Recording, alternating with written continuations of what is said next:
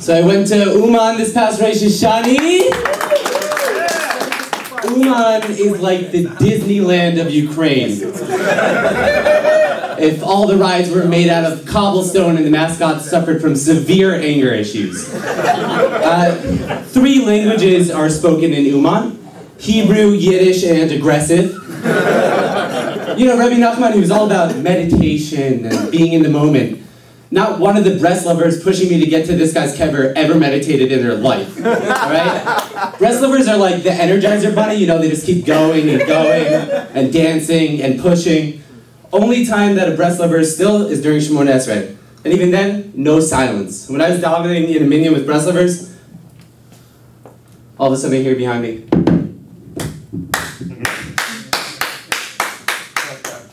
Like, all I did was take 3 steps back, 3 steps back. Did I get a word here? Like, and then there was the poor Ukrainian locals. You know, a lot of these Ukrainian locals, probably in the KGB, you know, learned methods of war and torture, but they didn't learn one essential thing that would define their livelihood: bargaining with an Israeli. These poor Ukrainian salesmen.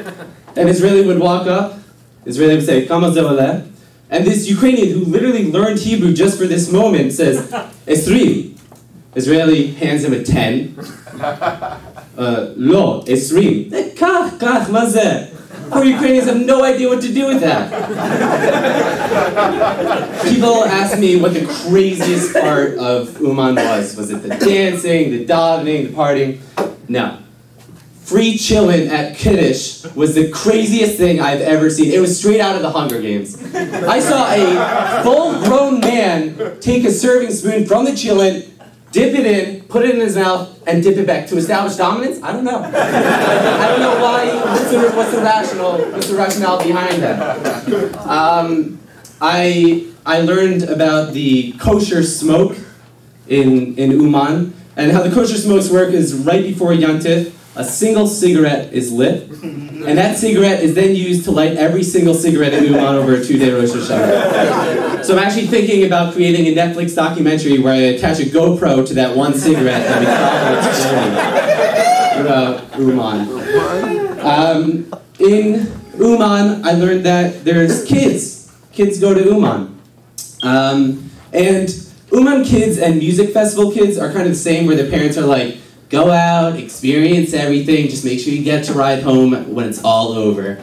And so you have these Uman kids, which, by the way, the Breslover wives, they must cut some kind of deal where they're like, all right, you could go to Uman, but you got to take at least half the kids. So you have these Breslover dads with 6 or 7 unattended kids running around, and the Uman kids, they're bored out of their minds, so they like to play this fun little game where when everyone's saying Shemoneh Esrei, they'll sit in someone's seat and start kicking their shins. They're just kicking the back of to test their emunah. I'm not sure. And also with the Uman kids, most kids, when they get tired, they take something called a nap. When Uman kids get tired, they take a drag of their cigarette and a sip of their beer. The drinking age, by the way, in Ukraine is if you could afford it. My girlfriend and I sadly broke up right before Uman, and probably because I went to Uman. And after a breakup, you're very vulnerable. You're looking for a sign.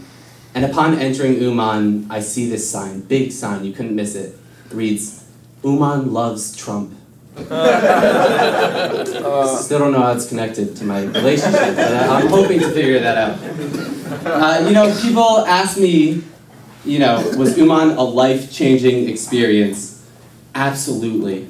Took about 4 years off of mine.